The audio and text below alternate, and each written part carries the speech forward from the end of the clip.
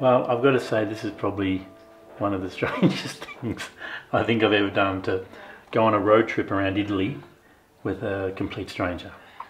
I feel that I know you a little after I've read your novel, but why did you decide to come? Well, I suppose I just finished that job with the winery. I had a bit of free time. From our emails, I realised that you're well read, you're interesting. Well, I mean, you're a librarian, so of course you're well read. And I kind of like the idea that you've planned it all, but I mean, when are you going to tell me what we're actually doing? Well, I like the idea to just let the adventure unfold, and I picked a few places, just see it as a surprise every day. Well, if it's anything like this, I mean, this is fantastic. And this local wine, this is, you know, the Fumin grape. It's like got a red grape, red skin, but also red flesh. So it gives a really intense colour. And this one's very light on tannins.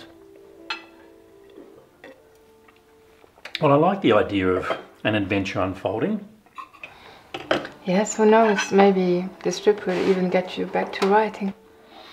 I don't know about that. But look, how about we play a game?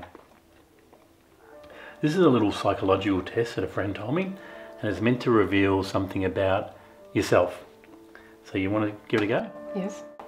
So what's your favourite colour? Red.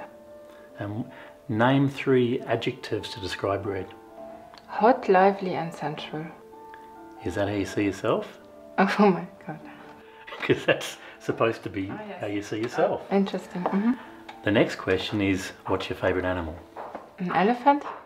And how would you describe an elephant? Peaceful, strong and beautiful. Is that what you're looking for in a partner? Yes, maybe.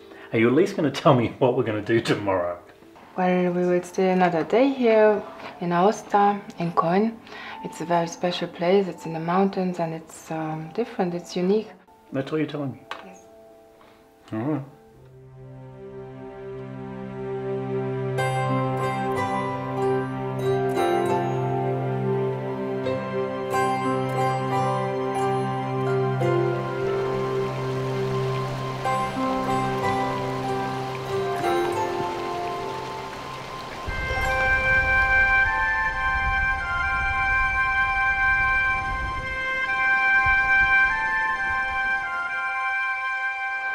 Why can't it always be like this? I have the feeling that we work a whole year to be able to travel for 2 weeks. Yeah, but you know, I've travelled a lot and I think we need something to be passionate about. Endless travel becomes very boring. Yes. Yesterday, when I asked you about your novel, you didn't seem very interested to talk about it. Well, I mean, every week someone contacts me about that novel, telling me how they thought it was so great. But the reality is, for me, it was a financial disaster. I mean, you know, for a first-time writer, it's really hard to make any money. And I suppose I lost passion for it. I don't know if I have anything to say anymore. What about you? I mean, are you happy with your work? Well, I'm a librarian now for 15 years and I also have the feeling that I need a new challenge.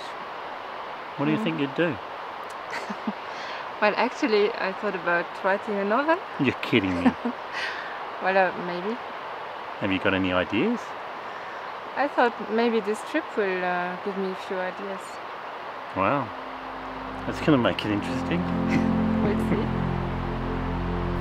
That's